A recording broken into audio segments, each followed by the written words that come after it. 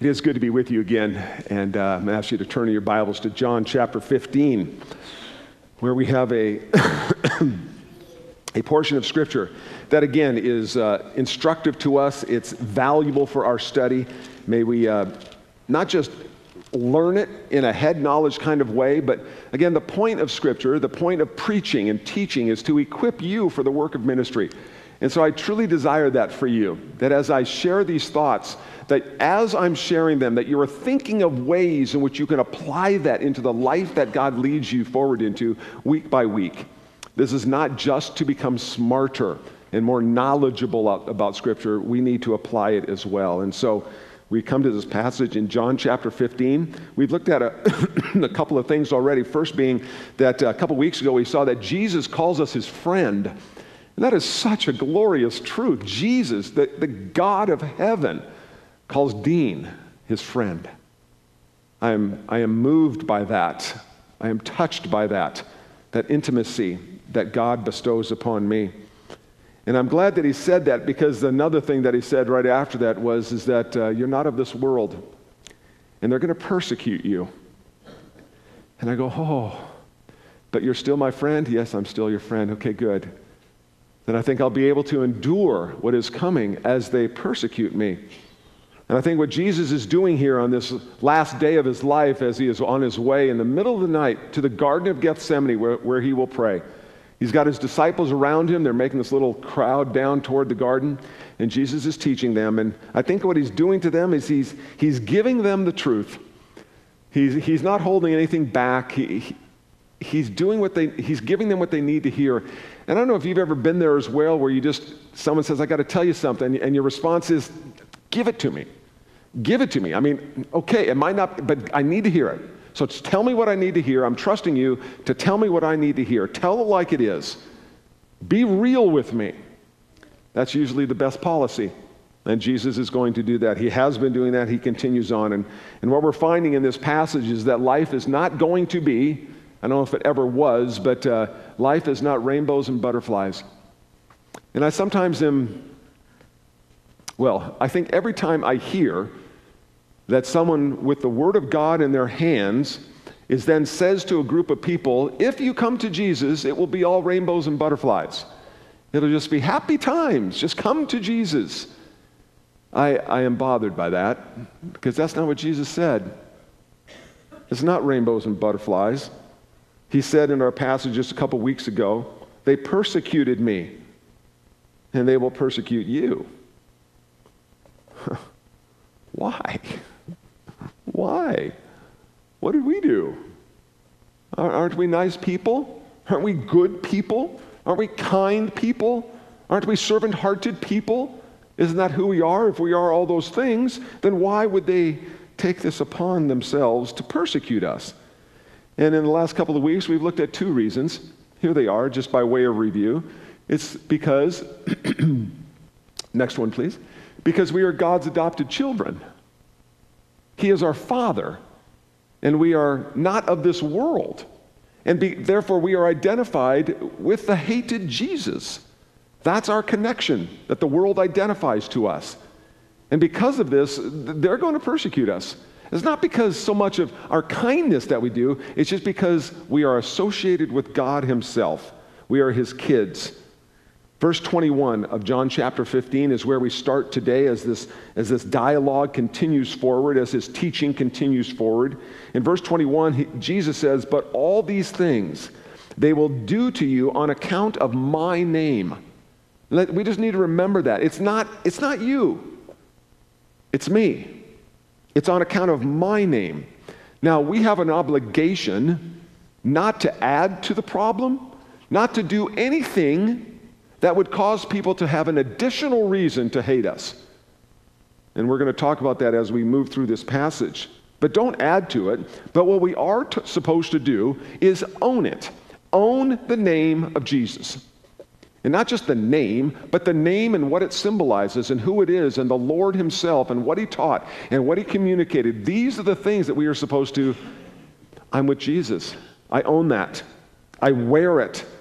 In fact, it's a privilege for us to wear the name of Jesus. And when we have opportunity to make that known, we are to do it. There's a way to do it. There's an attitude we should be carrying with it when we do it. But own the name of Jesus. And just understand that there will be times that when you do, you're going to be persecuted for it. It's not going to be rainbows and butterflies at all times. There's a passage from 1 Peter that speaks to this. Peter telling his congregation, if you are insulted for the name of Christ, you are blessed, because the Spirit of glory and of God rests upon you. You're blessed. Now, there are people who take that verse, and with a wrong understanding of Jesus, with a wrong understanding of obedience to him, they do their actions, they make the cause out there, they present themselves as such, and then they receive persecution for it. And they say, oh, see, I'm being persecuted. I was told I would be. There's two different Jesuses that could be presented. The correct Jesus, may we do that, and a false Jesus. And if we're presenting a false Jesus, this is not an excuse that somehow we'll see, it must be true. It must be validation that I'm presenting the true Jesus because I'm being persecuted for it. We need to be very mindful of who Jesus was and who he said he was, and follow him as such and be obedient to him in that capacity, not to some other Jesus. We're going to get to that today as well. This other verse from Hebrews, speaking of Moses considered the reproach of Christ greater wealth than the treasures of Egypt, for he was looking to the reward. Moses accepted the reproach. Why? Because he had an eternal perspective. Isn't that what we're called to do, Christians? Do I remind you of that enough? That you're to be living with an eternal perspective, not an earthly perspective? And this is why we are, on account of his name, we may be persecuted. And that brings us to our third reason, all right, as to why do they do this. The third reason is from our passage. They do not know the Father. They do not know the Father. Verse 21 went on and said, because they do not know him who sent me. And we know that to be the Father. Why do they persecute? Because they do not know God. They don't. Now that sounds odd because there are surely a whole lot of religious people on the planet. We've talked about this many times. Every religion, every philosophy makes what are known as truth claims. This is the way of the world. This is how it is spinning. This is what is true. Follow, do this. Everybody has truth claims. However, so many of the truth claims come in contradiction with each other. They're in conflict with each other. And truth is stubborn. It can't be two things if they contradict. And we make a truth claim as well as Christians. What I would want to say is what Jesus is saying in this passage. They don't know God. Those who will persecute you, they don't know God. If they knew God, if they knew him who sent me, then they'd be with you. But they're not with you because they don't know God. The masses follow false religions. Does that hurt you a little bit? The masses follow false religions. And they're following them thinking that they're worshiping accurately. They're following God. They use the same word, God. But the masses are following false religion. They don't even know Jehovah, so how can they worship him? If you don't know him, you can't worship him. Lots of activity going on the planet.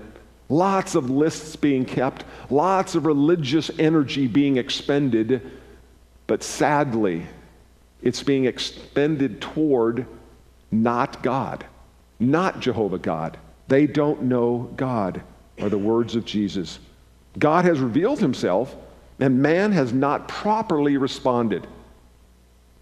I would ask you to turn with me. These are some bold statements I'm making.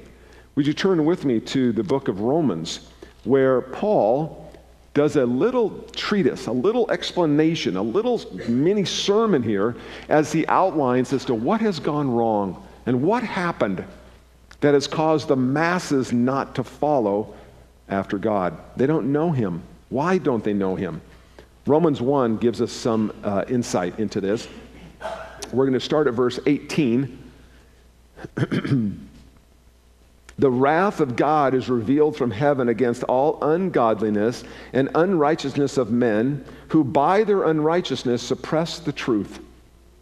For what can be known about God is plain to them because God has shown it to them.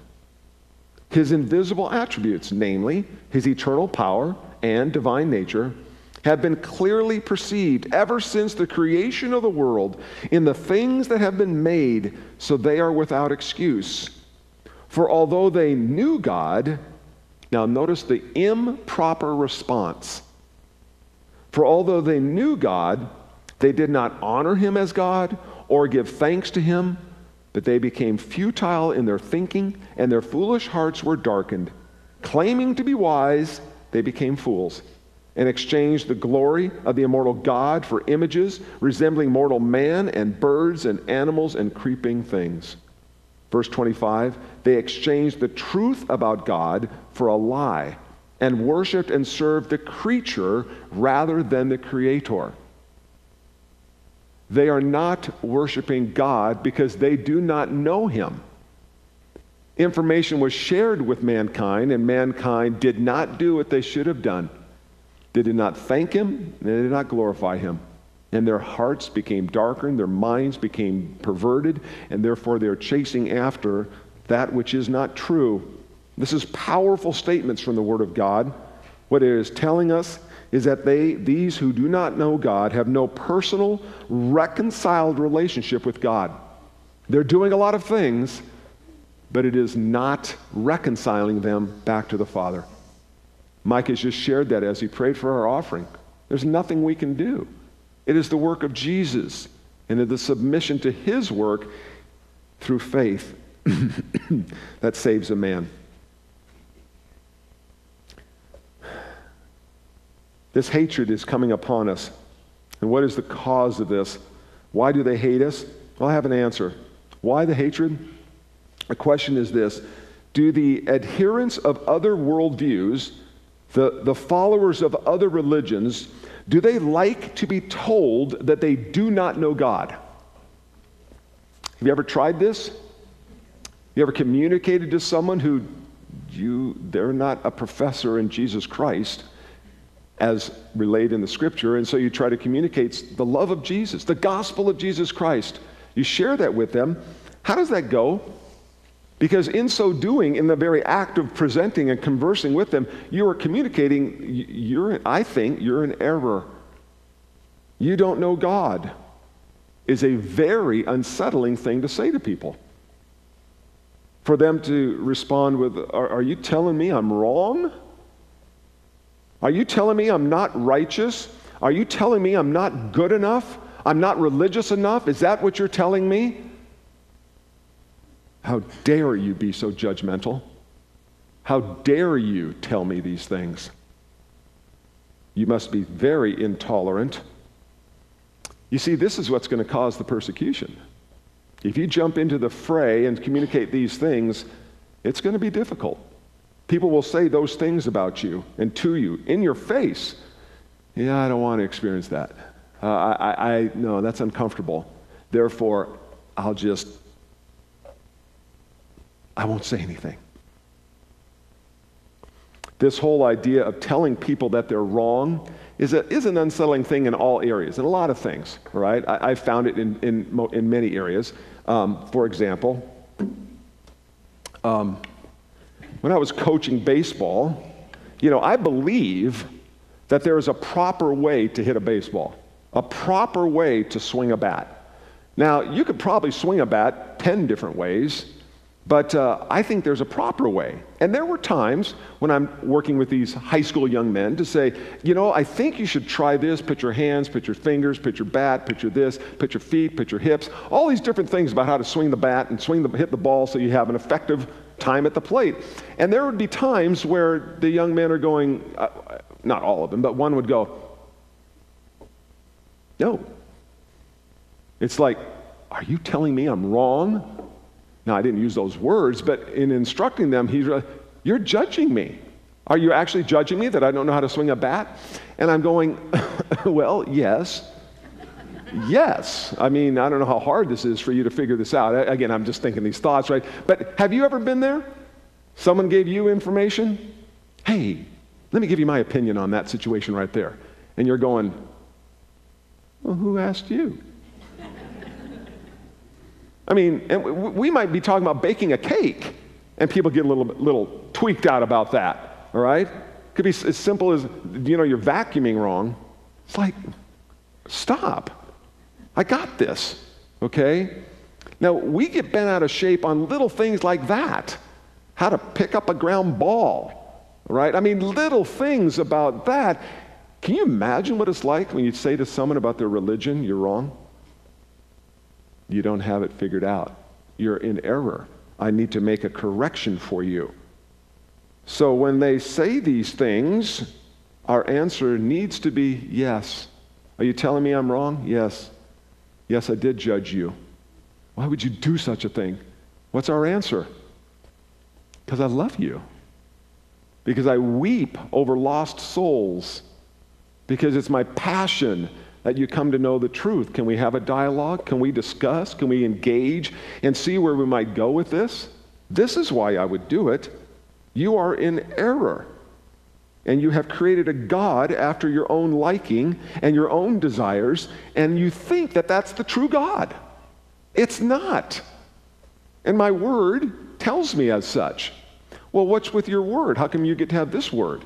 I said, well, and again, that's when you then go into your 10 reasons as to why the Bible is believable above all other sacred texts, all other worldviews, all other philosophies. And I could again ask you, congregation, which are your 3 favorite of the 10 that you can right now just say to yourself?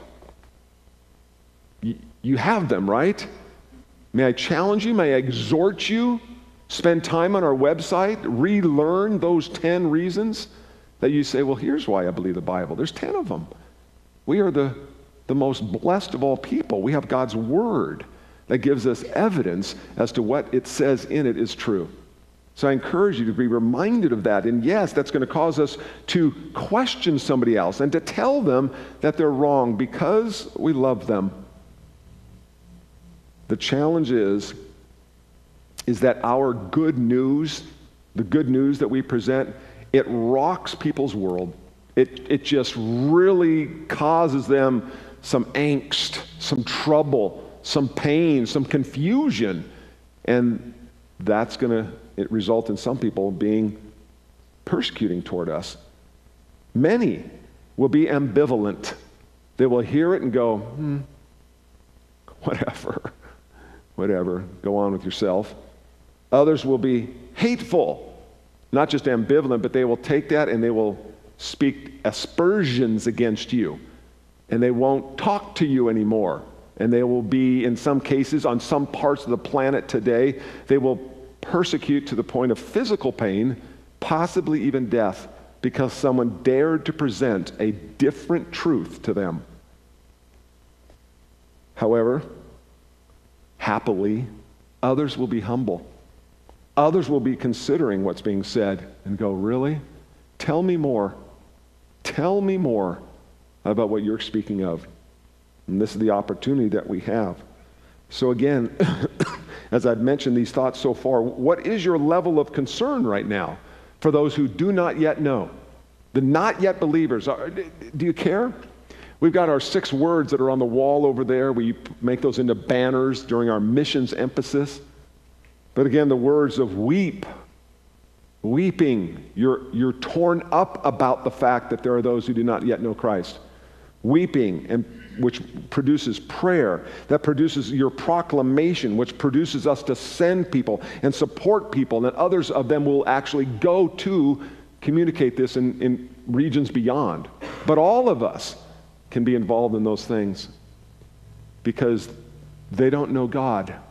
They think they know God, but they don't know God. Verse 22 goes on to another challenge that Jesus is just adding on to this. 15 and verse 22, it says, if I had not come and spoken to them, they would not have been guilty of sin, but now they have no excuse for their sin.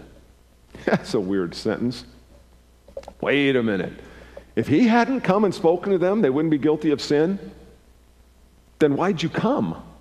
Because then they wouldn't be guilty of sin. Oh, okay, that's a way to read the passage. It's not the correct way to read the passage, right? If I had not come and spoken these things, to not be guilty of sin is not what it's saying there. What this is not communicating, because Scripture is clear, right?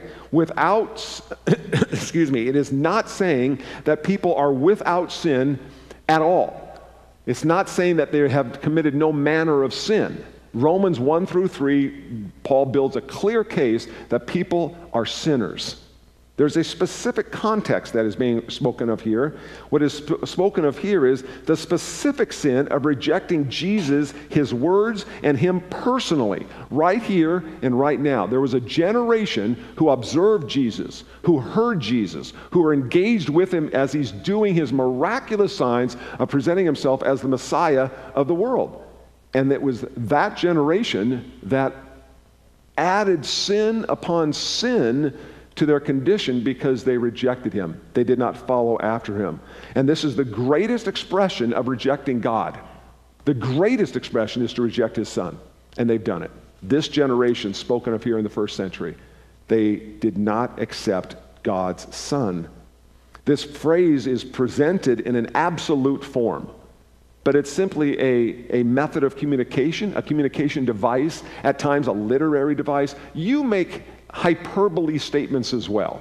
It communicates something. And when you say them, people go, yeah, I know you didn't eat the whole, I could have eaten everything. I mean, the whole, whatever you're saying about that, it's just hyperbole. This is a literary device. It's a communication technique where Jesus is making clear the powerful sin of rejecting Jesus here on the spot. They are guilty of this. Verse 24 says it also. The verse 22 was the words that I've spoken. Jesus also couches it in the works that I have done. Notice verse 24 is very similar. If I had not done among them the works that no one else did, they would not be guilty of sin. But now they have seen and hated both me and my Father. So again, the first verse 22 is the words that I've spoken. Verse 24 is the works that I have done. Among them, they have rejected them. They have rejected God's Son here amongst them. It's quite a sin that they have done. And Jesus is using a very strong word, a very strong term to communicate that. He's using the word hate. Look at verse 23. Whoever hates me, hates my Father also. Hates me, hates my Father also. And why is this true? We've looked at this throughout the Gospel of John. That Jesus is speaking the words of the Father. Jesus is doing the works that the Father has sent him to do. So if you're rejecting me, I know you're rejecting me, but you are rejecting him who sent me. You're rejecting the Father. And if you therefore hate me, you are also hating God. The rejectors have made their choice. They've made their choice months ago, years ago in the ministry of Jesus. We saw in the Gospel of John chapter 8, remember this coming out. The Jews answered him, "Are we not right in saying that you are a Samaritan and have a demon?"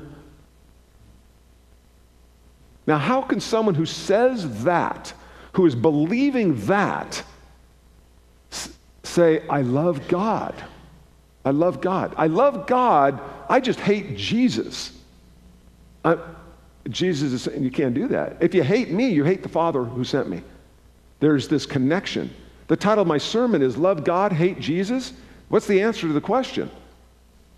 No. No. There's no wiggle room in this.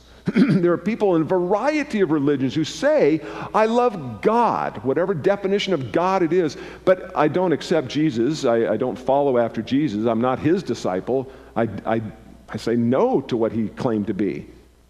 Well, then you're saying no to the one true God also. You cannot say you love God and hate Jesus. The rejectors are presenting this through their statement about demonic activity involved with Jesus. These two, the Father and the Son, are inseparably united. You cannot have one without the other. You cannot love one without loving the other. You can't hate one without hating the other as well. They are the same. And the Jews have professed to love God. Read the dialogues of John as Jesus is engaging with the Pharisees. They absolutely think that they love God. And Jesus is telling the disciples here on his last day, It's not true. They don't know God. If they knew him, they would have accepted me the way you have. How much clearer can it be?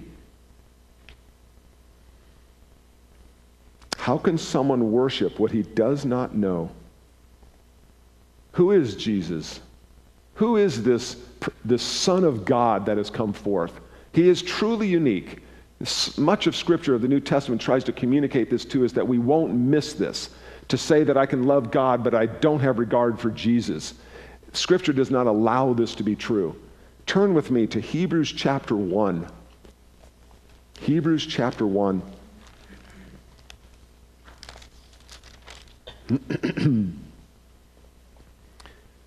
Notice that the author of Hebrews is trying to communicate a separateness between Jesus and everything else.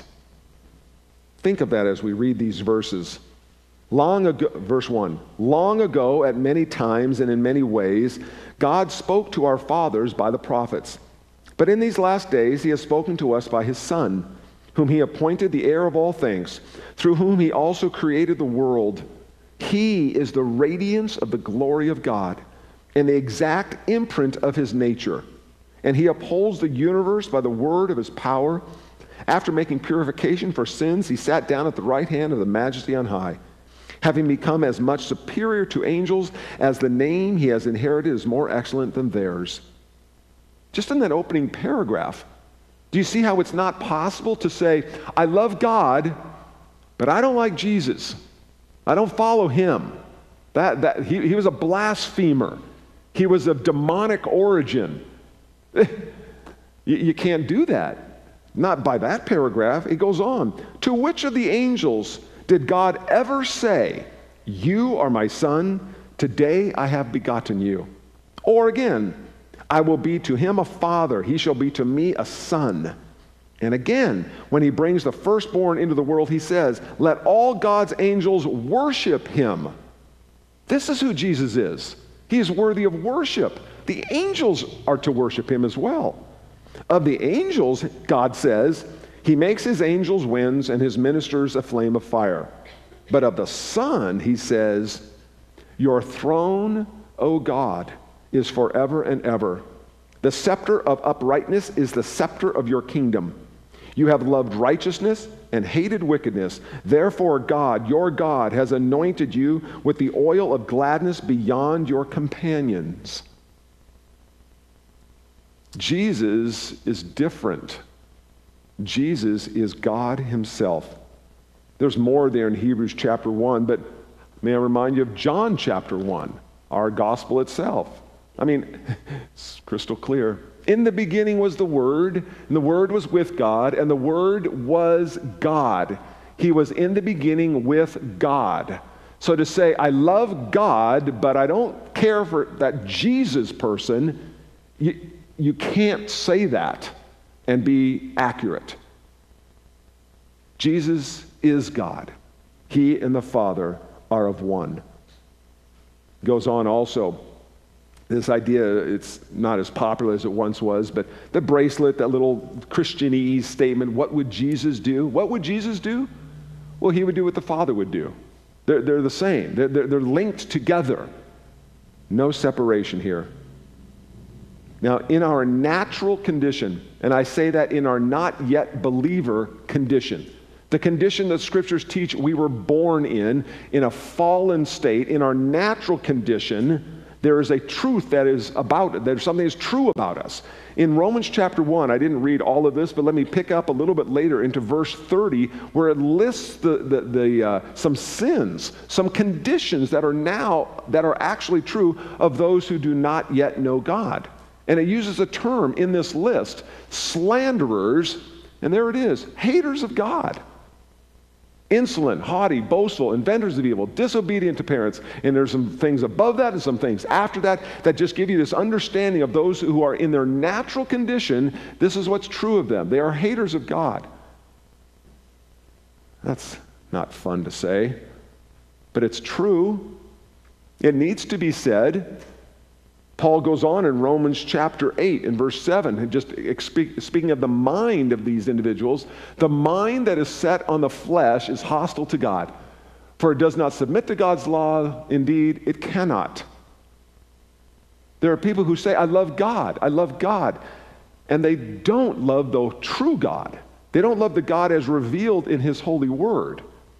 They're religious, granted. They're following God, but not this God. And therefore, they don't know his Son. You cannot love God and hate Jesus. Here's a quote that I came across this week. I think it is so true to this passage. Faith produces love. Unbelief produces hate. Unbelief produces hate. And again, it's not as if they have an excuse to do this. Jesus was so clear, so powerfully communicating who he was in this generation that has rejected him. Verse 24 of chapter 15, he goes on, if I had not done among them the works that no one else did, no one else did them. The evidence that I gave, the signs that I have demonstrated, the wonders that I performed, the creative acts that I have done, resurrections that I have done, the messianic miracles that I have done, namely, John chapter 9, he opened the eyes of a blind man. When we studied that from the Old Testament, do you remember? That's a messianic miracle. The one, you will know who the Messiah is because he and he alone will open up the eyes of the blind. And no one had ever done it. And then Jesus did it. It's like, oh. They should have clicked. Whatever their thinking is, whatever their biases are, whatever their belief in what their truth is, that should have humbled and changed and come to a belief in the Messiah, Jesus of Nazareth. That should have happened. And to some it did, but to many it did not. But Jesus has done these acts. No one can compare it to what Jesus has done. There is no parallel prophet that had come or will come. And it's interesting because from the beginning, they saw it. They knew it. They just didn't turn their heart to this. Nicodemus came to Jesus at night, and he had this comment in his heart. He says it. This man came to Jesus by night and said to him, Rabbi, we know that you are a teacher come from God, for no one can do these signs that you do unless God is with him. We know that God has sent you. But they just couldn't get over their understanding of what truth had to be. They needed to humble themselves. They needed to allow the signs to speak. And they would not. Nicodemus will. Nicodemus is going to come to faith. But this is the challenge that is in front of them. They know it, but they did not follow. And as this continued on, for years of the ministry, and then the death of Jesus, and then the ascension of Jesus, it comes to the first day of the Christian church, Pentecost Sunday as we call it, the first sermon of Christendom, when Peter stood up among them, having the attention of the crowd. He stands up and gives them his sermon in Acts chapter 2. And I encourage you to read the whole sermon from beginning to end. There's something that happens when he is done with his sermon. Something happens. And it's this wrenching of people's, from this understanding of what is true, their worldview has been shaken to the core, and they're allowing it to have an impact in them.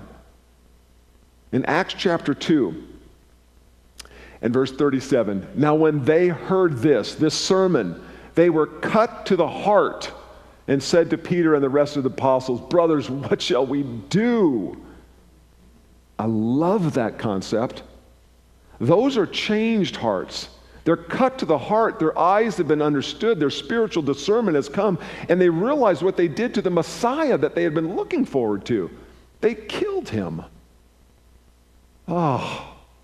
And they are cut to the heart. What shall we do? Oh, this day, how many souls does it say were added to the church on this day? 3,000. 3,000 people. Ask the proper question. What should I do? You're bringing truth to me. My heart sees it for what it is. And I'm willing to take my old truth system and set it aside. And I'm not going to persecute you, and I'm not going to get upset. I'm humbled before you, and I need to now know, what must I do? Tell me, lead me, guide me, show me. And as you share the message of Jesus Christ with your coworkers this week, with those you go to school with, those in your neighborhood, and the clubs that you're a part of, wherever you do life, as you share the gospel of Jesus Christ, some might persecute you, but others might be cut to the heart. And as they are cut to the heart, and they then ask you, tell me more. What must I do? I didn't know this before. That makes sense. There's something in here that's agreeing. My heart is telling me that you're telling me the truth. Tell me more. And you go to the next and you answer that question. Do you think Peter answered that question? Absolutely. And 3,000 people were added to the body of Christ. This is interesting, this last verse, verse 25. But the word that is written in their law must be fulfilled. Now, let me just say, every word written in the law must be fulfilled. If it's identified as a prophecy, it must be fulfilled.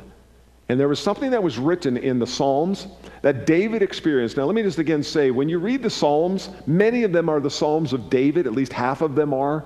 And David is giving us he's living a life that is similar to the life that Jesus will lead and live.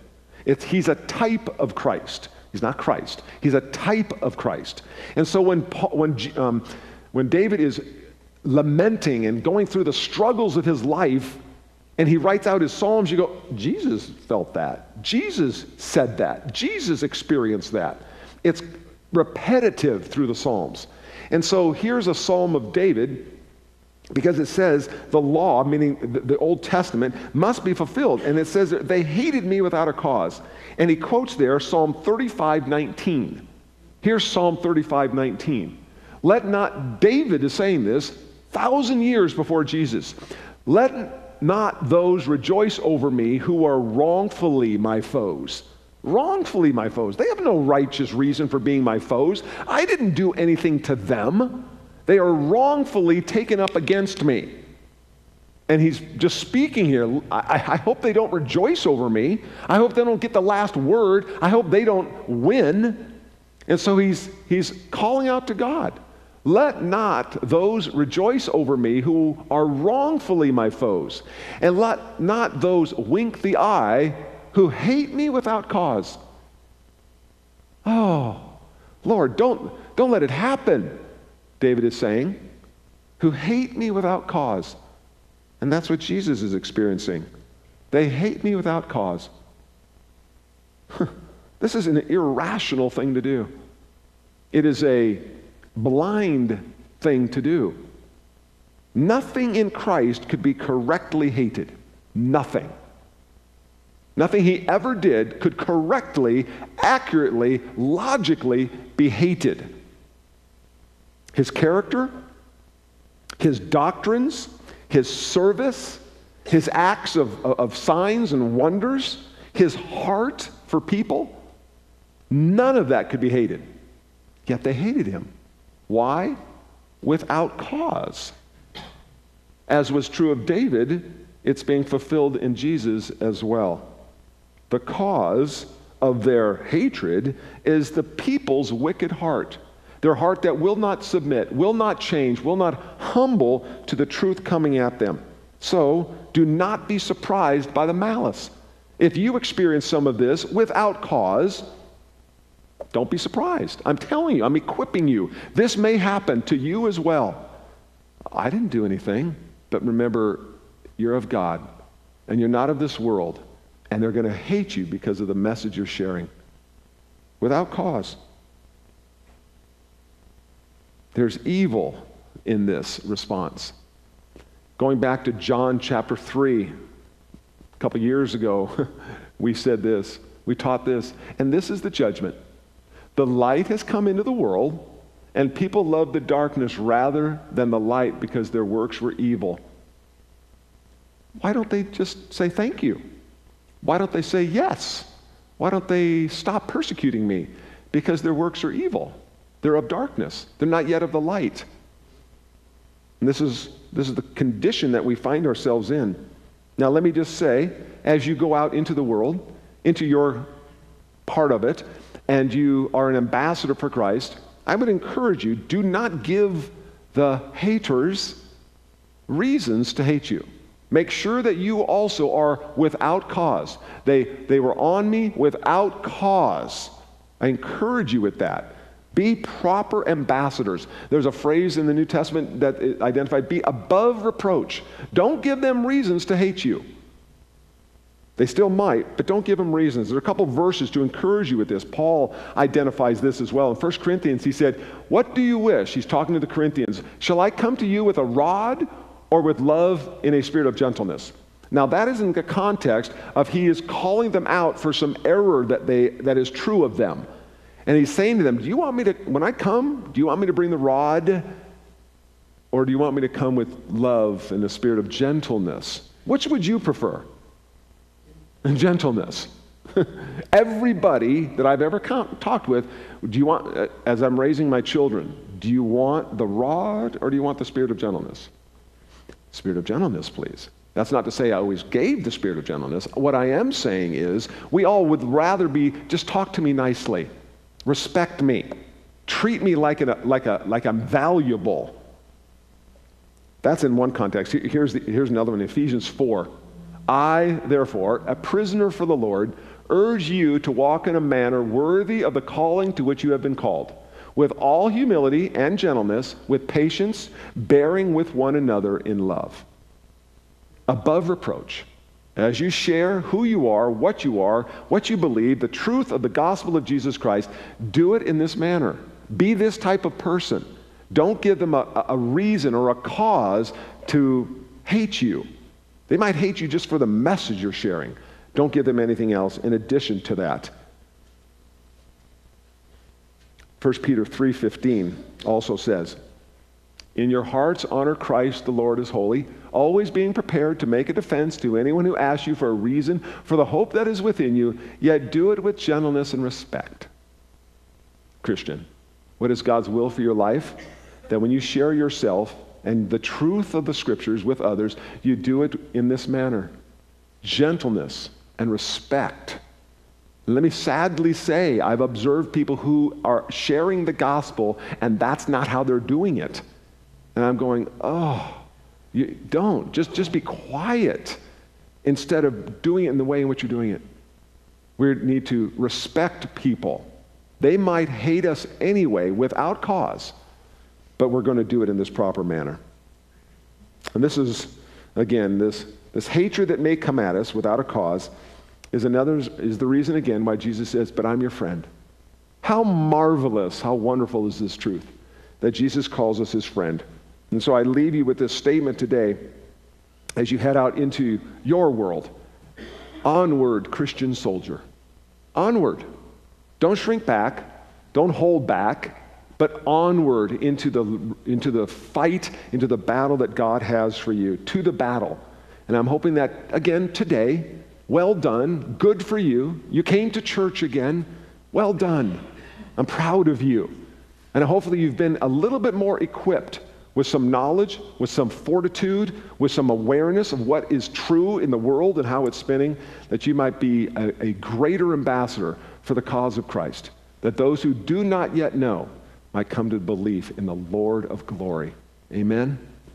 Amen. Let me pray for you. Father, we thank you for this word of God, for the teaching of Jesus as he gave it to his disciples many years ago. I pray that we too would now benefit from it. I pray that you would help us to be the type of people that can go into the world with a heart for them. And as we communicate the truth and present and speak of the errors of false doctrine, I pray that you would help us to do it in a manner that does not bring upon us the shame of men, the hatred of men. It may happen anyway, Father, but may it be without cause. I pray we'd go with these people and give them the boldness and the love to speak your truth to those who do not yet know. And as we do so, we will be giving you the praise and the glory and the honor for great things that you have done. And we pray this for the glory of Jesus. Amen. I'll see you next week.